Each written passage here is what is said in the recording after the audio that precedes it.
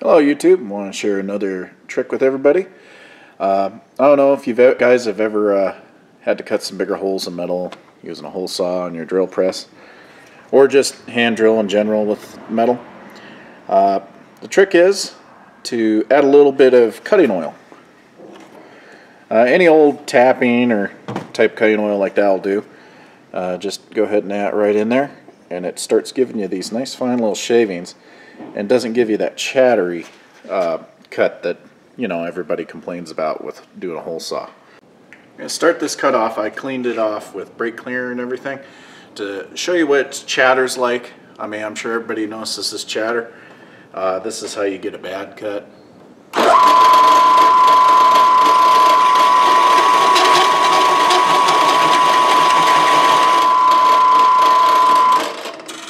And you get some little shavings, but for the most part it just seems like little teeny little chips and powder coming up. Now we're going to go ahead and hit it with some tapping fluid, or any type of drill fluid would work. I just throw it right in that slot there, or right where I'm about to cut.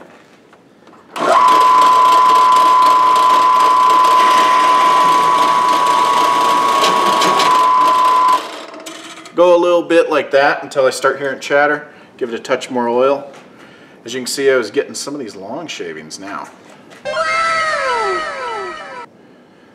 And it definitely cuts faster. It gives a lot cleaner hole.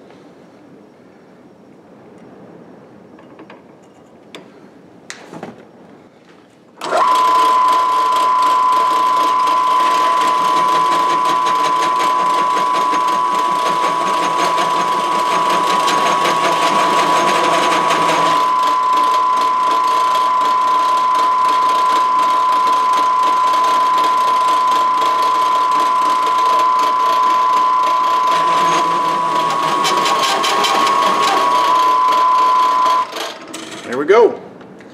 Finish that hole up and I'll give you guys a close-up how this turned out. Considering it's a hole saw, I think that hole turned out beautiful. You can see all the little teeth marks and everything. It's not oval shaped. My cutting bit, get a lot longer life out of it that way too, because it's not vibrating so bad. Some of that chatter toward the end I was getting was because I was about through. And I don't care how accurate you think your drill press is or hole saw, these all got a little wibble, foobar in them.